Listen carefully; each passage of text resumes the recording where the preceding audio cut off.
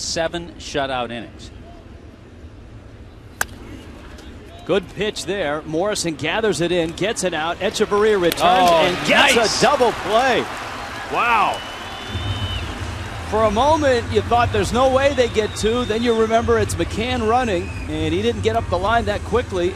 And Echeverria never wavered. He turned the double play. Well, you remember 2 things. McCann running. Look at the footwork. Look how he skipped out of the way of the slide and was able to make the throw. And he got a good feed from Logan Morrison at first base. So nicely done on all 3 ends.